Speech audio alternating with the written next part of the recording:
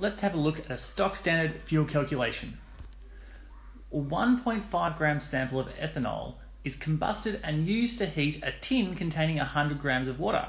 The temperature of the water rose by 3.5 degrees Celsius. Determine the enthalpy of the ethanol in kilojoules per mole. So what is this question asking us? It wants us to find the enthalpy. What is enthalpy? It is the energy per mole of the fuel combusted. So that tells us I need to find two things. I first of all need to find kilojoules, which is here, and I also need to find the number of moles. So let's start and look at those particular calculations.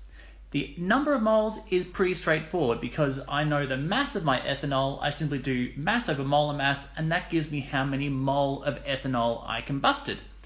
The energy, which is the kilojoules, is worked out via the temperature change of our water. And that's using the equation below me here, which is Q equals mc delta T. So the energy is equal to the mass times the specific heat capacity of water, which is 4.18, times our temperature change, and you can see here the temperature change was 3.5 degrees Celsius.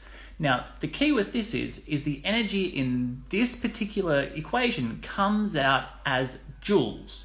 So therefore, I need kilojoules. I'm going to need to convert that from my joules into my kilojoules here.